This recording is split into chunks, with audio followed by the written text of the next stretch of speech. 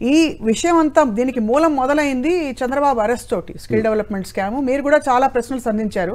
ఇప్పుడు ఈ అరెస్ట్కి నిరసనగా అందరూ ఈలలు వేయాలి, చప్పట్లు పళ్ళాల మీద కొట్టాలి, ఇలా రకరకాల కార్యక్రమాలు, నిరసన కార్యక్రమాలు మోత మోగిద్దామని పెట్టారు. సో దాని గురించి కూడా మీరు ట్వీట్ చేశారు. అంటే ఒకటి ఎలక్ట్రిసిటీకి సంబంధించిన ట్వీట్ కూడా పెట్టారు. అందులో నాకు ఫస్ట్ ప్రాబ్లం ఏంటంటే అది ఎలా మెజర్ చేస్తారో నాకు అర్థం కావట్లా. అంటే డిసిబుల్ మీటర్స్ పెడతారా ఎంత సౌండ్ వచ్చిందని అక్కడ అన్ని చోట్ల, రైట్? లేకపోతే ఎన్ని పళ్ళాలు కొట్టారు కాదు, సౌండ్ కదా, మోత మోగిద్దాం అంటే సౌండ్ డిసిబుల్, రైట్? సౌండ్ ఎంత వచ్చింది అనేది ఎలా మెజర్ చేస్తారు? మెజర్ చేయాలంటే మీరు ఏదో డెసిబుల్ సౌండ్ ఉంటుంది కదా, మీకు లౌడ్ స్పీకర్స్ కాడికి మెజర్ చేయడానికి పెడతారు, అవి పెట్టాలి ఒకటి, రైట్? రెండోది మహా అయితే మీరు ఒక 10-5 మందిని తీసుకొచ్చి ఒక వాళ్ళతో కొట్టించి అది వీడియోలు తీసి పెడతారు మాక్సిమం. ఇంకేమవుతుంది, అంతకని ఇంకేమవుతుంది అంటే ఎవరో అప్పుడు కాదు, మొత్తం ఎంతమంది కొట్టారు అనేది ఎలాగ వస్తుంది పాసిబిలిటీ. ఇప్పుడు మేము ఫర్ ఎగ్జాంపుల్ మోడీ గారి ఐడియా ఇది ఫస్ట్ కోవిడ్ టైంలో వచ్చినప్పుడు, ఓకే నేను ఒక ఇంట్లో ఉన్నాను, ఆ పక్కన వాళ్ళందరూ కొట్టారు, మేము కూడా కొట్టాం. సో అదంతా కూడా మీకు లిమిటెడ్ ఎక్కడ మీరు ఉన్నారు అని మీకు మ్యాక్సిమం 5-6 ఇళ్ళు 10 ఇళ్ళు నుంచి వినిపిస్తుంది. ఈ 10 ఇళ్ళ తర్వాత 10 ఇళ్ళు అన్నీ కలిసి ఎంత డెసిబెల్ వస్తుంది సౌండ్ ఫస్ట్. ఇప్పుడు అదేం చేస్తారు, కోట్ల మంది కొట్టేస్తారు సౌండ్ అంటే ఇప్పుడు వాళ్ళకి నిజంగా తెలివి ఉంటే వాళ్ళు ఏం చేయాలంటే ఒక 500-1000 మందిని తీసుకెళ్ళి రాజమండ్రి సెంటర్ గేట్ దగ్గర కొట్టించాలి, అట్లీస్ట్ చంద్రబాబు గారికి వినిపిస్తుంది. అది ఛాన్స్ ఉంది, ఆయనకు తప్పిస్తే మొత్తం ఆంధ్రప్రదేశ్లో ఎవరికి వినిపించదు. అవన్నీ మిగతా మీరు క్లెయిమ్ చేసుకోవాలి అంతే, రైట్? అంటే ఇప్పుడు నా point already it is very clearly established, no body is reacting. అది సెలబ్రిటీస్ అవ్వచ్చు, పెద్దవాళ్ళు ఎవరు రియాక్ట్ అవ్వట్లేదు. వాళ్ళందరూ వచ్చేసి ఏదో గెరవలు చేయట్లేదు. ఎక్కడెవరు ఇప్పుడు ఐటీ వాళ్ళు వెళ్ళి అక్కడ చేస్తున్నారంటే హైదరాబాద్ నుంచి ఐటీ వాళ్ళు ఎప్పుడు అసలు అది ఎప్పుడు స్టార్ట్ అయింది ఐటీ నాకు కూడా గుర్తులేదు సంవత్సరం. ఇప్పుడు ఫోకస్లో ఉన్న స్కిల్ స్కీమ్ దాంట్లో ఎవరు రావట్లేదు.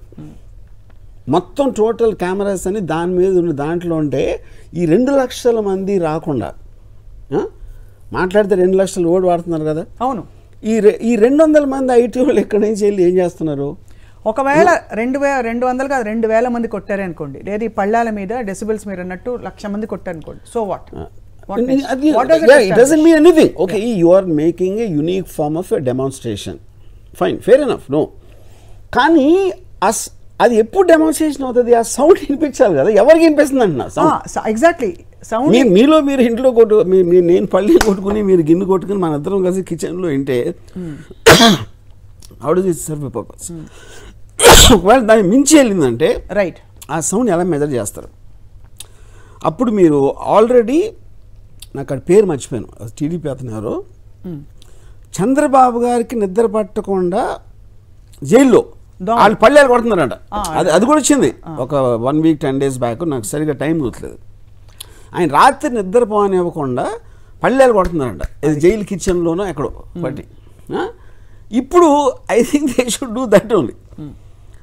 ఎంతమంది వీలైతే అంతమంది వెళ్ళి అక్కడ కొడితే సిబిఎన్ గారు జైలు సెల్లో మొత్తం ఆంధ్రప్రదేశ్ సౌండ్ అంతా ఇక్కడ వస్తుందని అనుకోవచ్చు. కానీ వచ్చేదేమో అక్కడ ఇంతే 100 పళ్ళేలు ఇక్కడ వాళ్ళు కూడా మనం నెరవేర్చినాయి. సో పళ్ళాలు జైలు దగ్గర కొట్టి నిద్ర లేకుండా చేస్తున్నారు, దోమల్ని కావాలని పంపిస్తున్నారు. అవి అంటే అవి కూడా రాజకీయ దోమలు అనమాట. అది ఇలాంటి ఈ రాజకీయ దోమలు కాదు, ఆయన దోమలపై దండయాత్ర చేశారు కదా ఒక పర్టికులర్ థింగ్. ఆయన దానికి కూడా చాలా కాంట్రవర్సీ అయింది, దానికి ఎక్స్ట్రా అంత చాలా ఖర్చు పెట్టారని. అప్పుడు ఎన్నో కొన్ని దోమలు చంపుంటారు కదా, అవి దయ్యాలే వచ్చినాయి, దోమ దయ్యాలు దోమదయ్యాలు. కానీ అంటే సీరియస్గా చూస్తే ఇప్పుడు జోక్స్ అపార్ట్ ఇప్పుడు ఫస్ట్ ఆఫ్ ఆల్ మిమ్మల్ని జైల్లో ఎందుకు పెట్టారు? 370 కోట్ల స్కామ్ ఏదో దాన్ని చేశారు, దాని మీద సిఐడి ఇచ్చిన ప్రైమా ఫేసి ఎవిడెన్స్ తోటి the judge felt it was correct to put him in side. ఎవరిని పెడతారు? ఎప్పుడైనా క్రైమ్ చేసిన వాళ్ళు పెడతారు, క్రైమ్ చేస్తే అనుమానం ప్రైమా ఫేసి అనుకుంటే. అక్కడ మీరు వెళ్ళి 5-star హోటల్ ఫెసిలిటీస్ లేవంటే దోమలు అందరికీ ఉంటాయి. అది point of jail is that అందరూ అక్కడ అంటే మీ ఒక్కరికే దోమలు లేకుండా చేసి అది చెయ్యాలంటే మీరు చేసింది అక్కడెవరో మీరు ఒక 10,000 దొంగిలించిన ఉంటాడు, 1,00,000 దొంగిలించిన ఉంటాడు, మీరు 370 కోట్లు చేస్తే మీకు ఎక్కువ ఉండాలి. అంటే అదే మీకు ఎక్కువ వసతులు ఉండాలండి. Defeats the whole purpose.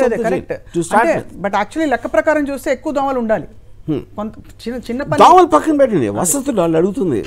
వేడి నీళ్ళు లేవు, ఏసీ లేదు, ఇది లేదు, అది లేదు అంటే మీరు దీన్ని మర్చిపోయి అసలు అక్కడ ఎందుకు ఉన్నారో అని అది చెప్పకుండా వేడి నీళ్ళు లేవు, చన్నీళ్ళు లేవు అంటే అదేంటది? అదొకటి. It is ridiculous. You can say ఇప్పుడు మీ దగ్గర ఉంటే మీ లాయర్లు ఏం చేయలేకపోతున్నారు, పెద్ద పెద్ద 1.5 కోటి తీసుకునే లాయర్లు ఏం చేయలేకుండా ఏపీ హైకోర్టు, ఈ కోర్టు, ఆ కోర్టు అన్నీ చేస్తూ ఉంటే దాన్ని వదిలేసి వేడి నీళ్ళు లేవు, చన్నీళ్ళు లేవు అంటే ఇప్పుడు అంటే మీ ఒక్కరికి కావాలంటే మిగతా జైల్లో ఉన్న మిగతా ఇన్మేట్స్ వాళ్ళకి అవసరం లేదా? అంటే ఇది కుట్రపూరితంగా జరిగిన అరెస్ట్ అని వాళ్ళు ఆపాదిస్తూ ఇవన్నీ తోసేస్తున్నారు. నేను అదే చెప్తున్నా. ఎందుకు కుట్రని ఎప్పుడు చెప్పొచ్చు మీరు? వాళ్ళు ఇచ్చిన మొత్తం డీటెయిల్స్ ఆఫ్ పాయింట్స్ ఉన్నాయి. ఇది ఎక్కడి నుంచి వెళ్ళింది, ఈ ఫలానా ఇది, అది చెప్పండి, ఆ పాయింట్స్ చెప్పండి. రైట్, ఈ పాయింట్ తప్పు ఎందుకంటే ఇది, ఆ పాయింట్ తప్పు ఎందుకు, ఇది చెప్పకుండా మీరు మొత్తం దాన్ని జనరలైజ్ చేసి అక్రమ కేసు అంటే ఏంటి?